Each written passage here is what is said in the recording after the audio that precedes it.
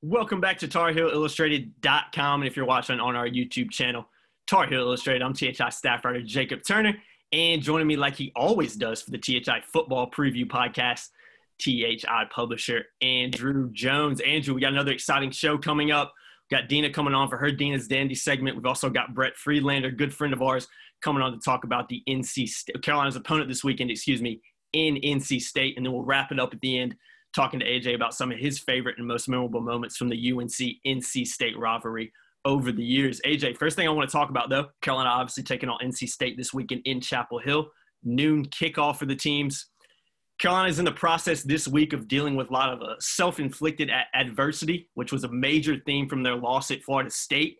How big of a focus is that for the Tar Heels? I know it's a rivalry game, but I think that's no matter who Carolina will be playing this weekend, I think that's one of the things they're really trying to correct and really trying to get rid of going into this weekend's matchup. Well, if you take them at their word, and I do, that they dealt with that on Sunday, they cut the cord and they start moving head toward NC State. Mm-hmm. But as we who cover the team, that stuff's going to linger for a while because a lot of things didn't go right. A lot of things didn't go right. Really, if you look at all four games, they've had issues in each of the four games. Oh, yeah. With Syracuse, they didn't really move the ball very well. They had some pass pro issues and stretches. Boston College, they had a lot of pass pro issues, and they didn't move the ball great that game. And then Virginia Tech, they had the big third quarter where the Hokies blew up on them. And then, of course, last week, FSU did a lot of wonderful things for them to win the game. The Tar Heels just imploded in a lot of ways. They were bad in all three phases of the game. They did march back. They did get some confidence coming out of that game because they at least showed fight. I think that fight is what carries over. The other stuff they dealt with it, the fight carries over, and they're going to need it this weekend. And in listening to talking with Mac and Jay Bateman, Phil Longo, and some of the players, I think that edge is there this week, and it really would be there no matter who they're playing. I think the fact that it's NC State will help once they wake up Saturday morning or maybe before they go to bed Friday night. That's when they'll really kind of zero in on, we got to get these guys. That red team is the one we're really supposed to go after. Mm-hmm. But I think right now they're in the process of just trying to get better, trying to improve a couple elements of the game. Sam talked about getting better, not having drops. Phil Longo talked about, and Brian Anderson, about getting better with their pass protection. Brian said it's all about executing and fundamentals and that kind of stuff. So they're working on that. The defensive line, stopping the run, linebacker issues. Chaz Surratt has 7 tackles in the last 2 games. So there's plenty of stuff on the table for them to worry about focusing on fixing while having cut the cord to FSU and not being totally dialed into the fact that it's NC State this week. There's still enough time for them to really get into the anti-NC State mojo. But that's a long bridge in between, and it's a cluttered bridge because there's a lot of things for this team to fix.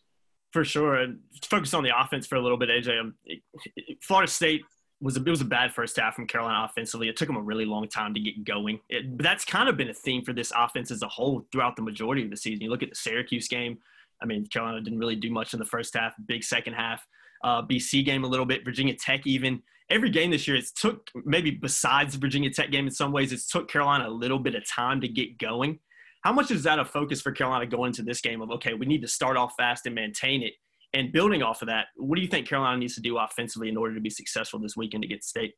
Well, they scored touchdowns in their first 3 games on their first possession, and then kind of wobbled. So, not Virginia Tech, they didn't wobble, but they wobbled in the first 2. Mm-hmm. Virginia Tech, they had issues in the third quarter, but part of that because they didn't get a lot of snaps. The Hokies had 25 offensive plays that quarter. So I think getting off to a good start, closing strong, they've had issues at various parts of different games.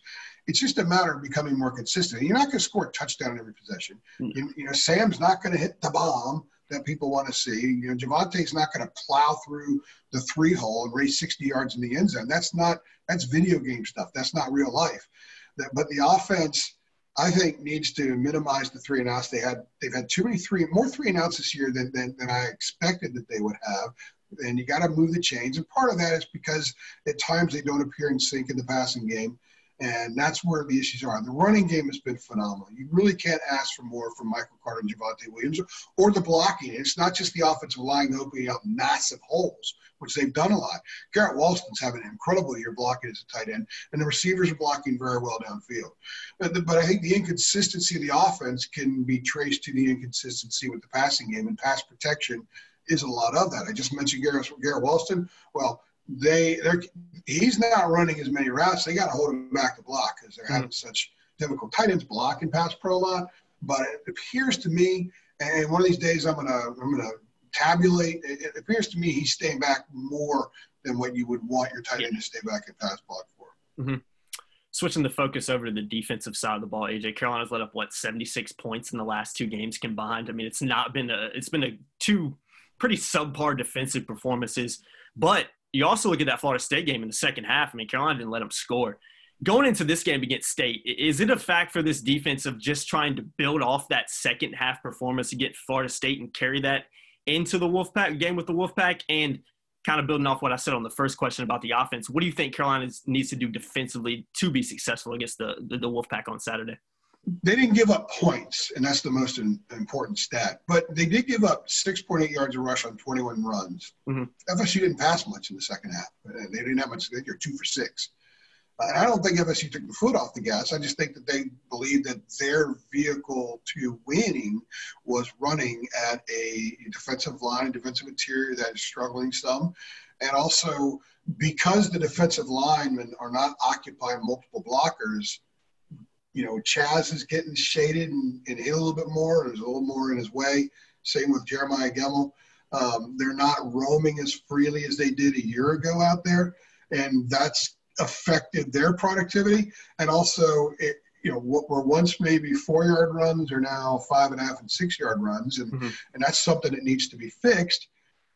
But what's the question is, how do you fix it? Yeah, they have 3 guys that they're fairly comfortable playing in the interior defensive line. One of them is Jaleel Taylor, and he played 10 snaps at FSU. Now, granted, FSU only ran like 55 or 56 plays, so they weren't running a ton of snaps, but they need a 4th and a 5th guy, and hasn't been Zach Gill yet. Miles Murphy's still fresh. We only played 3 snaps. Kevin Hester played 7.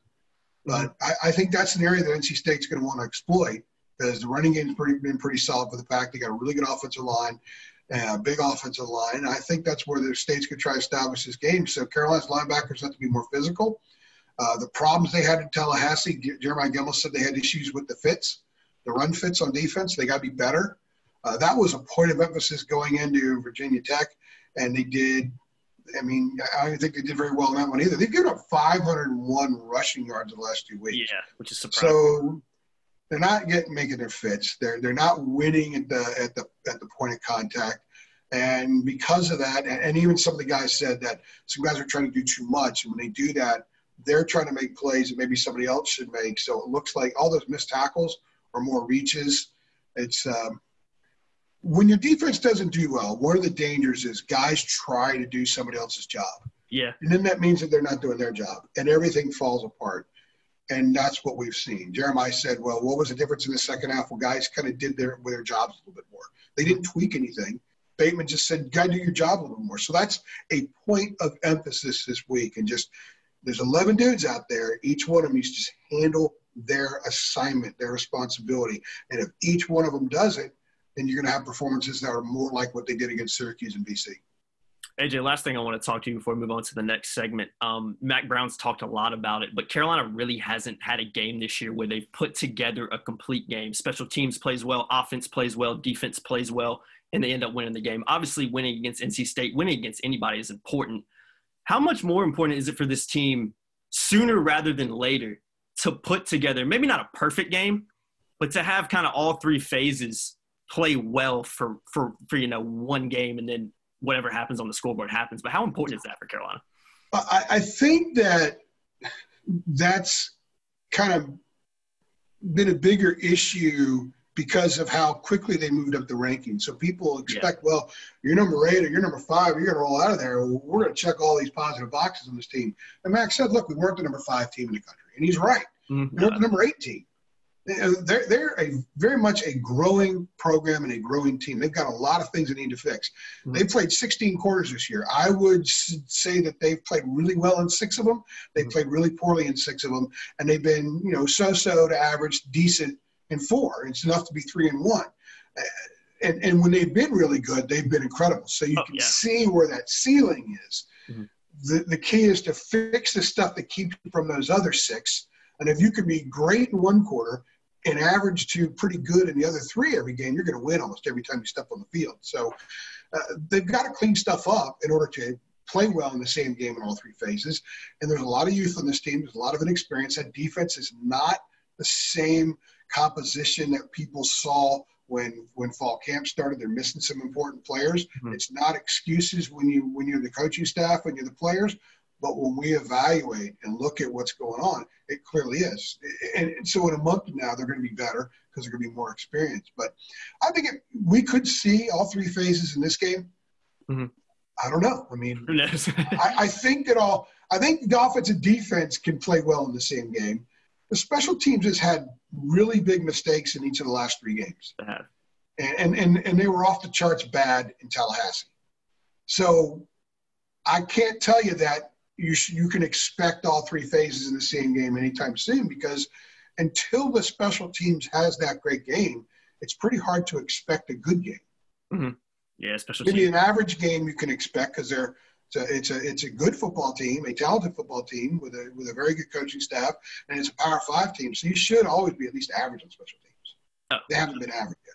No, they have not been average, and it's cost Carolina a few games this season, particularly last week. Well, that's going to do it for us in this segment, AJ, but got one of my favorite segments coming up next. I'm not sure if you want to take this one over and intro us into it. It's up to you, AJ. I'm going to put that ball in your court, but if not, I can. I shot an air ball last week on that one, so I'm swing pass over the perimeter to you over on the wing. Let me take the shot for the win. I appreciate the assist, AJ. Well, next up, got one of my favorite segments on our THI football preview podcast, Deana's Dandies. Hey guys. Welcome to this edition of Deana's Dandies, the Wolfpack. Lots of recruiting battles between the Tar Heels and the Wolfpack. So I'm going to break it down. Lots of North Carolina kids on the roster that we're going to discuss. I'm going to start on the defensive side of the ball. And the first one I'm going to talk to, lots of UNC fans know the name. Linebacker Peyton Wilson, the former UNC commit out of Orange High School. He committed to Coach Fedora and was committed for quite some time, and then decided that he was going to decommit, and now he's playing for the Wolfpack, having a great year for NC State, one of the leading tacklers in the ACC. His teammate there at linebacker, Drake Thomas from Raleigh there at Heritage High School, local product. He was a great linebacker there for the Huskies. And then I'm just going to stick on the defensive line, Aleem McNeil from Sanderson High School in Raleigh. Yeah, they really dominated Raleigh in those years because Coach Dorn, he racked up a lot of big recruiting wins that year. So Aleem McNeil having possibly a all ACC top year so far. So he's another kid that you need to keep your eyes on. And now I'm going to switch to the offensive side of the ball. When you talk about NC State, you look at their running back combo, 2 North Carolina kids that I want to mention, Zonovan Knight out of Southern Nash High School and Ricky Person out of Heritage High School in Raleigh. They got their own little version, dynamic duo at a rushing attack. And then you throw in wide receiver Emeka Amizi out of Marvin Ridge High School, Union County, the same territory. Sam Howell, Will Shipley, big recruit. Union County's becoming a very, very fertile recruiting grounds for the state of North Carolina. Last one on the offensive side is the anchor, Grant Gibson, the center from Mallard Creek High School. Everybody knows what kind of talent comes year in and year out of Mallard Creek. So Gibson is the the big anchor of the Wolfpack line. And then my final North Carolina kid that I'm going to talk about for the Wolfpack, Chris Dunn, the kicker out of North Davison, outstanding kicker. He did it in high school, and he's doing it for the Wolfpack. Check back next week and for the next edition of Deana's Dandies. Thank you. Great stuff from Deana, as always, during her weekly Deana's Dandies segment. Deana, the first thing I want to talk to you about, you touched on Peyton Wilson in that segment. What do you remember about his recruitment? I know he was obviously a guy that was committed to Carolina at one point and then flipped to NC State. But what are kind of your memories for that recruitment? And did you see that flip coming, or was that a shock to you? Well, he was right in the backyard, right? Orange County, Hillsborough, multi-athletic person, wrestling state champion. So he was basically one of the signature commits in Coach Fedora's class, but it just started – I just got a vibe that he started not being so much open to me when I would talk to him. Of course, I covered his commitment when I was down there at Orange High School when he committed, and we was always open and talking and everything, getting updates on him. But just something happened, and he eventually decommitted and committed to NC State. You want to touch on that at all, AJ?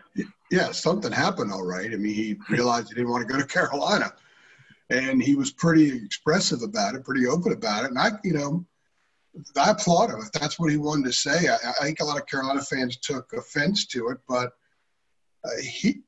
for him, he wasn't wrong. For some other players, that it wasn't something that they shared. For him, he needed to beat NC State, and he's doing real well there. I mean, he's had a couple of injuries he's had to fight through. He's an incredibly vibrant player on the field. It is impossible to look at the field when State's on defense and not immediately see where Peyton Wilson is.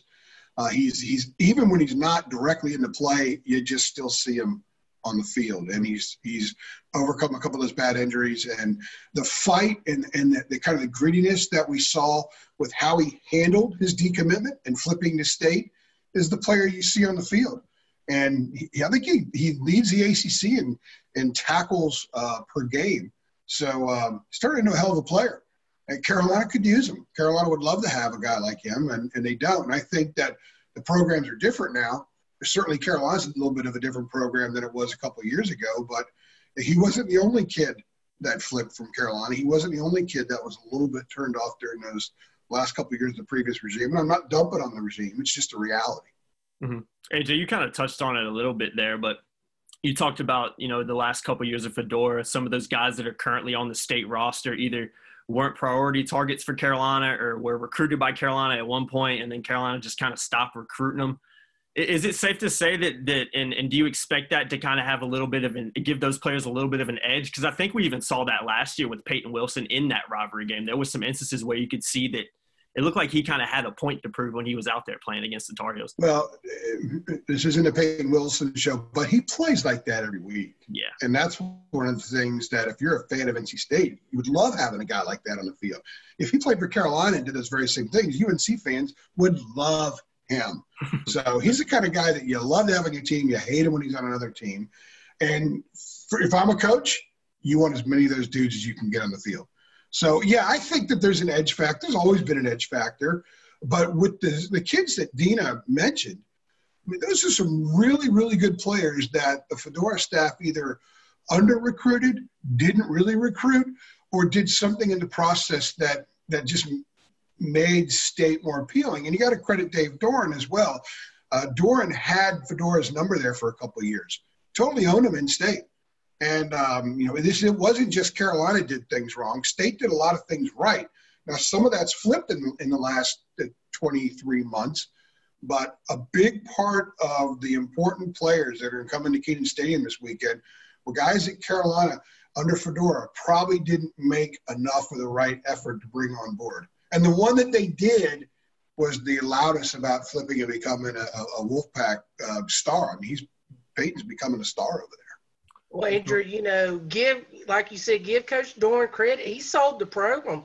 When we looked at the opening day rosters on NFL trying to find UNC players, every list had a state player, and they're some everywhere. teams had multiple players. So give him credit. He sold the program. That one year they really did well in state. They dominated in the state. So yeah, I agree. And I think 5 years from now, 7 years from now, I don't know what's going to happen with Dorn State. A lot of people said he started the year in a warm seat, maybe even a hot seat, and at 4-1 right now, he's looking pretty good.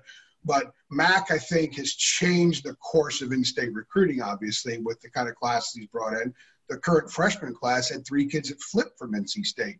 So you're going to see more of an even balance, or maybe even more UNC kids on NFL rosters in 5 or 7 years from now than NC State kids. But all credit goes to what that staff over there has done.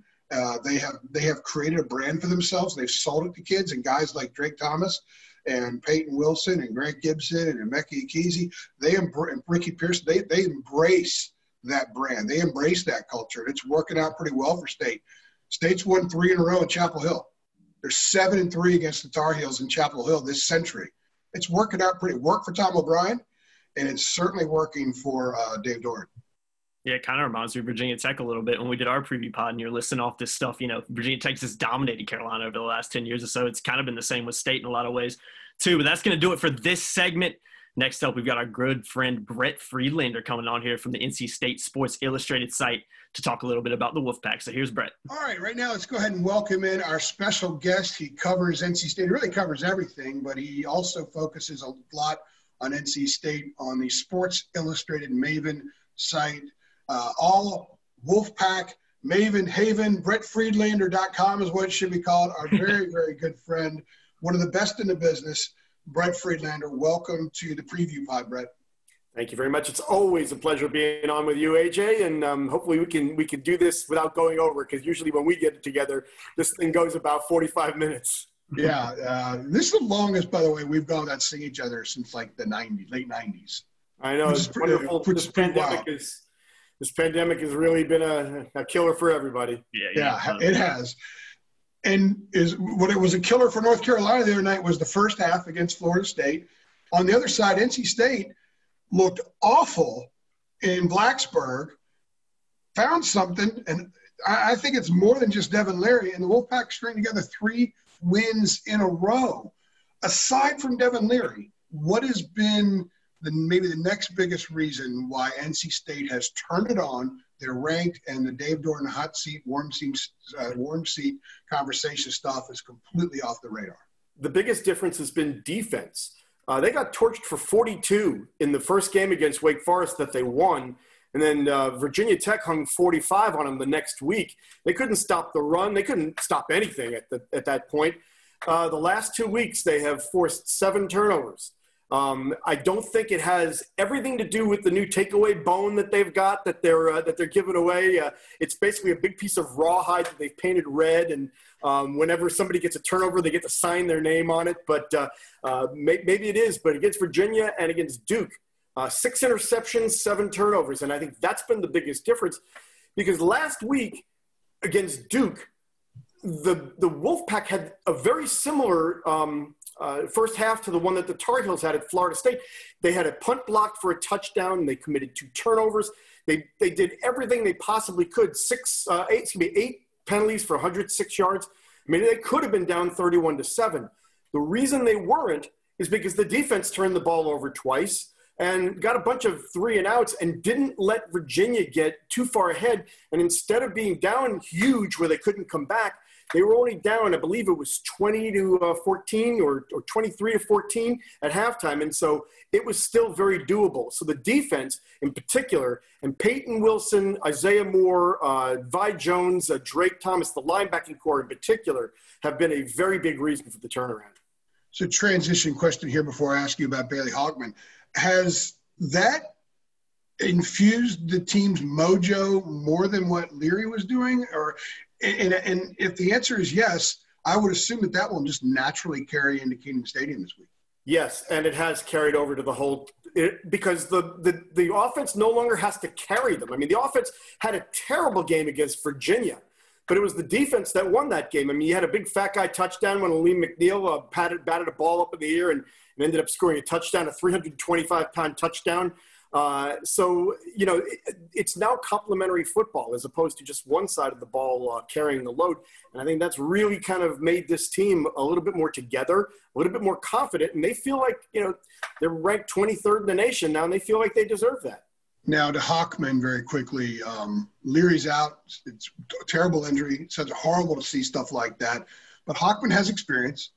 He struggled a little bit. That's why Leary ended up taking over, although I think a lot of people thought that was going to be the case eventually anyway. So what does Hockman do well that gives State a chance to win this game? Hockman distributes the ball to his playmakers. He doesn't have as strong of an arm as Devin Leary, and it's not even close. So he's not going to hurt you downfield the way Devin Leary did. And that was one of the reasons why he got yanked last year after 2 starts, because they weren't getting anything downfield, and you know, defenses were loading up on him. The difference this year, though, is they've got a much stronger running game. They've got an offensive line in front of him that's healthy and experienced, and so he's going to get a lot more time to throw the ball. And the other thing is that Tim Beck, the new offensive coordinator, is really very good at patterning, you know, a game plan based on the abilities of his quarterback. The first game against Wake Forest, Hockman completed his first 13 passes, and one of the reasons is because Beck got him into a rhythm. They started out with a little, you know, short passing game to receivers and slants over the middle. And then when the defense adjusted, you know, it opened up some of the flanks, and, you know, he started hitting wide receivers, you know, not necessarily 30 yards downfield, but I mean, for longer gains.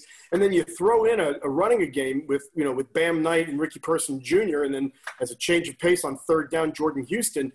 It's a diverse offense that defenses really can't load up on. And so you have to kind of keep honest. So the fact that he's got so many weapons, that's Bailey Hockman's strength, is that he doesn't try to do anything, you know, that he really isn't capable of doing.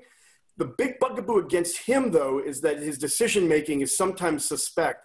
And in the Wake Forest game, State was really in control till he threw a pick 6, and all of a sudden that game got close. And so he's prone to making mistakes. So if you could put some pressure on him, then that's the way to do it, because he's liable to throw it to the wrong team. Brett, you talked about the offensive coordinator being, you know, able to create like a really positive game plan around whichever quarterback is going out there. With Hockman coming in and Leary being out, is there going to be more of a reliance now on the likes of Ricky Person, on the likes of Zonovan Knight? Do you expect State to kind of rely on that a little bit more, or do you think they'll also let Hockman kind of air it out as well? I think he's going to let Hockman air it out as well, because, you know, he believes in a balanced offense. And to be honest with you, I think the success of the running game of State is because they've been able to throw the ball. When Leary came in, you can't put that 8th man in the box. You've got to be at least, you know, recognize that they can throw the ball. And so I think one kind of goes with the other. That having been said, I think you'll see a little bit more of a reliance on the running game, and you might see them, you know, try to establish it early to allow Hockman to get some confidence going. But the fact is that he's played and he's won games before, so you know, he shouldn't be all that nervous. And he shouldn't be, you know, a deer in headlights. I mean, this guy he started a couple games last year. He was at Florida State before he ended up at UNC. So, at NC State. You know, this is not his first cookout. So I think you'll see a little bit more of a reliance on the running game, but not, you know, selling out to it. Unless they have success early. Carolina's given up 501 yards on the ground in the last 2 games. So if they have success early, they may have to worry about Bailey Hockman. Yeah. On the other side of the ball, I know a lot of Carolina fans just don't like Peyton Wilson. They don't like what he said after he flipped, and then maybe some of the things he does in the field. But I would imagine NC State fans absolutely love him. They do. Kind of guy, when he plays for you, you know that when you're in the foxhole with that guy, he's got your back 100% of the time. I think this is one of the great stories in the ACC this year, the way he's come back, playing very, very well, averaging 11 tackles a game. What is it about him that has enabled him to fully overcome those knee injuries and play like one of the better defensive players in the league this year? Well, we had a Zoom conference with some players earlier today, and offensive lineman Joe Sculthorpe was asked that very question about Peyton Wilson, and he said it's because Wilson has one speed. and that's on. And, in practice and every snap, this guy is going and playing like it's the last snap of his life. And the intensity that he brings carries over. The Virginia Tech game, he missed because he was in contact tracing. And they had a very flat performance, especially on that side of the ball. And one of the reasons is because he wasn't there with his intensity, and it just spills over to the entire roster. And he's got a mean streak to him. And sometimes it boils over. He got a personal foul penalty last week against Duke because he hit a guy after the whistle. Against Wake Forest, he got one because he body slammed the guy after, the running back came across the middle, caught a ball. He basically picked him up and had a 2-point takedown. But he's a bulldog. And if you watch and I hate to do this because I asked you not to bring up baseball, but if you watch game 4 of the National League Championship Series, his brother Bryce pitched 6, strong innings for the Atlanta Braves, and he was a bulldog out on the mound. Yeah. It's the same kind of attitude. It's take no prisoners. I've got only one speed, and it's full speed. And he loves playing. He loves hitting, and the teammates. He sets a standard that everybody has to live up to. Drake Thomas is also a local kid who appears to be playing a lot better than he had previously in his career. He and Isaiah Moore and Wilson, they're 3 of the top 12 tacklers in the ACC. Thomas especially, because I think Carolina fans are much more familiar with him. Carolina recruited him pretty heavily for a while. What is different in his game now that appeared to be lacking before? And if you can hit on quickness and speed, how much different that is, because when I watched him before, I wondered if he was quick enough or fast enough to play a lot of snaps at this level. But his results suggest, and some of the film I've watched suggest that he's a different player now. Andrew, I think it's not necessarily improving his speed and quickness. I think it's improving his anticipation, his understanding of what's going to happen. And I think he's in better places to make plays. And so he's not playing catch up. He's not a step and a half behind now. He's right there making those plays. He reminds me a lot of Luke Kuechly because the ball seems to find him. Yeah. He seems to be around it all the time. And I think it's because of his anticipation. I think it's because of his understanding of the game. I think it's better. And I think the confidence of getting playing time and being out there all the time instead of every second or third series, I think that's helped a lot. And also on that linebacking court, don't forget the 4th linebacker, Levi Jones. He's a transfer from Southern Cal. His father, Robert, played for the Dallas Cowboys and played in 3 Super Bowls. His brother, Zay, was a wide receiver at East Carolina and is the all-time single-season NCAA leader in catches and plays for the Raiders. So he's got, good bloodlines. This linebacking core is as deep and as talented as any in the ACC.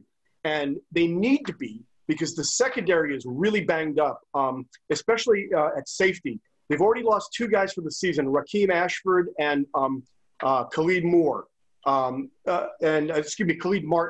And last week, Tanner Engel, their co-captain and leader out there, pulled a hamstring, and I'm guessing he isn't going to play because the way he hobbled off the field and was in such pain, I can't imagine he'd be back. So they're playing with a true freshman converted cornerback as their starting safety in Devin Boykin, and a one-time walk-on who has only played special teams until playing 68 snaps last week in Isaac Duffy. That's their strong safety. And so, if their linebacking core and their defensive line doesn't play, all out and really give a big performance, there are big plays to be had for Sam Howell. And I'm sure they're going to be picking on those guys every time they get a chance. Brett, that's a perfect segue. I'm going to go ahead and pass point to the passer on that one. So what I wanted to ask about in terms of the secondary, obviously it's a pretty banged up group right now.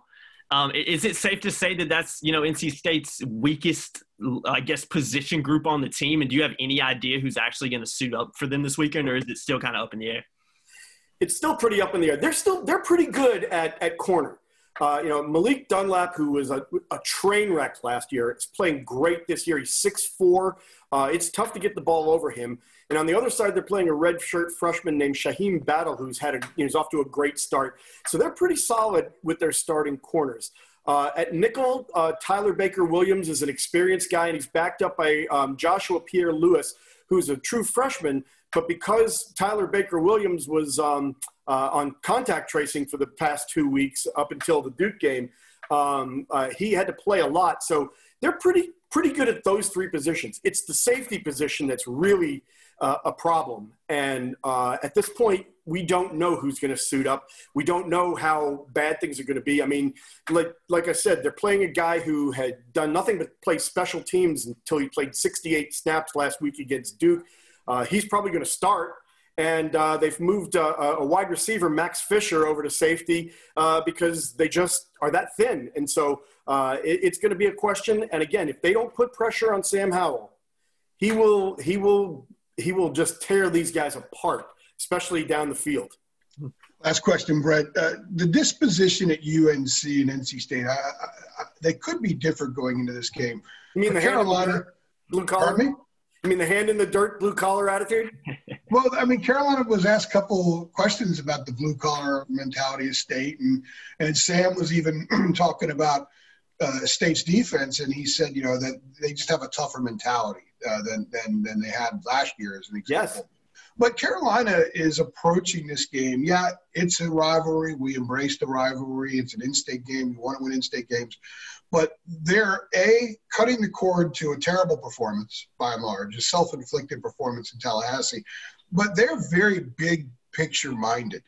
This is just one of 11 games this season. They're not going to put too much into it because they're learning to try to treat every game with maximum importance.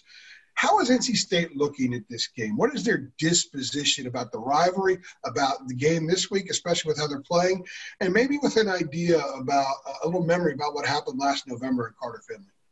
Yeah, they're taking a very similar attitude. Doran on Monday and the players today, Sculthorpe and Emeka Amizi, both downplayed this, saying, yes, we know it's a big game, but we can't treat it like that because if we do, then we're going to be putting a lot more pressure on ourselves and we're going to make this a lot more difficult. One thing they've got is confidence. They're 3-0 under Doran in Chapel Hill. Which is, hard to explain because they're 1-3 at home against the Tar Heels in Raleigh. But they're very confident, and they understand that this is no fluke. It's not like they have been playing, easy teams, and they've gotten the benefit of the schedule. They've won at Pittsburgh. They've won at Virginia. And so, they know that they're a competent team and they're going in very confident. And like you said, we laugh about the whole blue collar thing and the hand in the dirt because it makes good, fodder for message boards and stuff. But it really is indicative of the way they play. This is a very hard-hitting, very no-nonsense team. This is not a finesse team. This is a smash-mouth team. And that's what they're going to try to do. They're going to try to go into Chapel Hill, and they're going to try to be more physical at the point of attack. And they're going to try to, out-football the Tar Heels, for a lack of a better term. And they've got the people to be able to do it this year because last year, they blamed it on injuries, and it was a valid excuse. But it just didn't seem that team really kind of had that mentality. And this team, I think, does. And maybe it's because of what they went through last year. Outstanding stuff. You're the best, my friend. You know that. Anytime for you guys. It's good seeing you again. All right. He's Brett Friedlander. We love him to death. Thanks for stopping by, my friend. Anytime. Great stuff there from Brett Friedlander. AJ, it's been a long time since I've seen Brett. We were talking about it off camera, but I was like, I don't think I've seen him since the ACC basketball championship. I used to see him like every day at, Carolina games and road games and stuff like that. And it's been a long time, man. It's been a weird year. I've only seen you a handful of times. Yeah, that's a good 7 months. So we see each other like this. Mm-hmm. But yeah, Brett's fantastic. I love the work he does. He's so passionate about everything. Yeah. Everything that he likes and dislikes. Yeah. And that's what makes him such an interesting guy to be good friends with. Exactly. Brett's a great guy. It was good talking to him for a few minutes on that segment. But AJ, I want to talk to you a bit before we round this podcast out about some of your favorite memories or most memorable moments from the NC State UNC rivalry. Obviously, you got the Geo punt, you got Russell Wilson in 2010, you got the flat Larry Fedoras last year with the fight at the end of the game. I mean, what are some of your most memorable moments, from that rivalry? We could do a whole podcast on this, but 30 minutes on this. Yeah. I'll just kind of rattle them off real quickly. And they go back into the 90s. I mean, they go before the 90s. I remember the Donnie Thompson situation in the mid-90s at State where the two coaches kind of got into it after the game. That's a classic video. That's a classic video right there. That's a great tackle, too. We got to put that on the boards this week so people can watch it. That's hysterical. In 99, they played on a Thursday night in Charlotte, and both teams stunk. Mm-hmm. And basically, the losing coach, Mike O'Kane, he got fired because they lost that game, and had Torbush law. I guess Torbush was going to get fired anyway, but then didn't get fired. All that crazy stuff that went on. That was a memorable game because it was exciting. The two teams played with that typical rivalry passion that night, even though both of them really sucked. Philip Rivers taking State into Chapel Hill in 2000 and winning. That was sort of okay, the Chuck Amato era is here. We're moving forward. You guys cannot find what you had just a few years ago under Mac Brown, and you're stagnating. And they ended up firing Torbush that year anyway, but it didn't really work under Bunning. That was a memorable game because Philip was so good. I think 2003 and Carter Finley, Mike Mason, crossing the midfield line during warm-ups repeatedly, just egging on the Wolfpack, and there was a little skirmish there, and it was all Mike Mason, Tar Heel, for those who don't know. It was all his fault. Goodness, the T.A. McClendon game in the next year, and it was a fumble. I mean, I was covering that game for the Star News. It was a fumble. It was a great game. Madison Hedgecock was amazing that night. Chad Scott, the Tar Heels, played well occasionally that year, and that was one of the nights they did. And Russell Wilson, 2010, the 2-yard Hail Mary.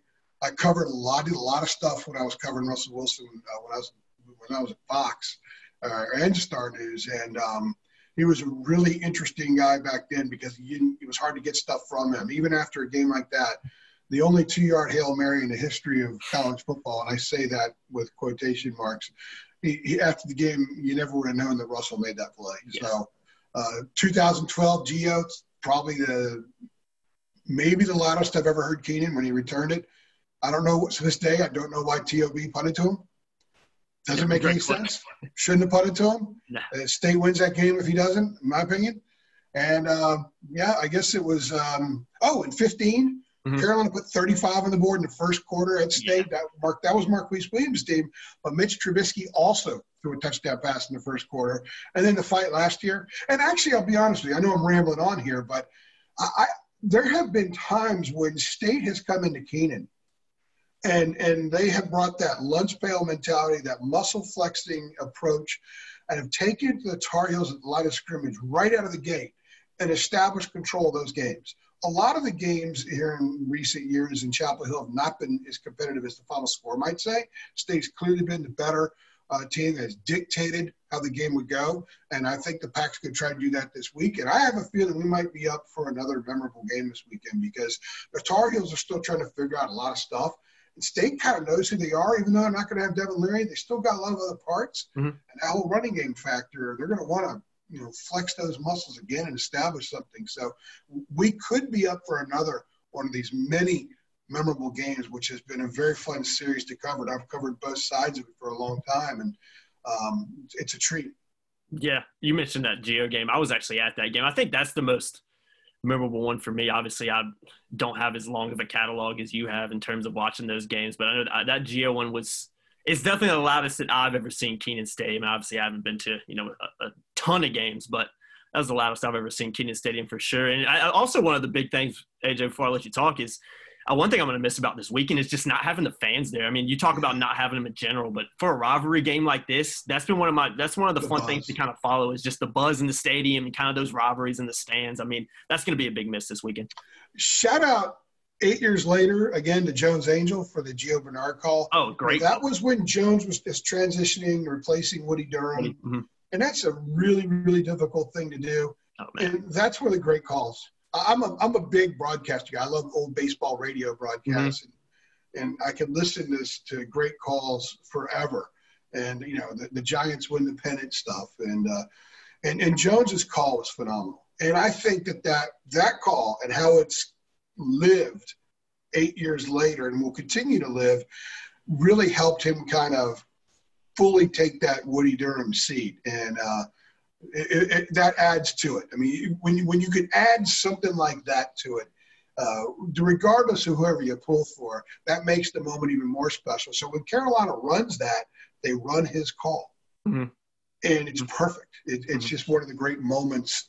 UNC football hasn't had, a bevy of great moments that live forever. Mm-hmm. That's one of them, and Jones's call is part of that moment.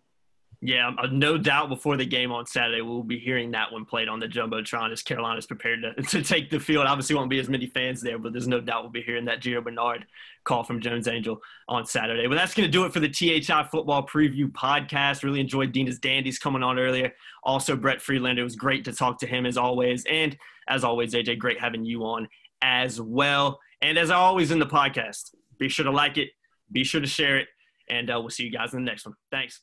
Thanks.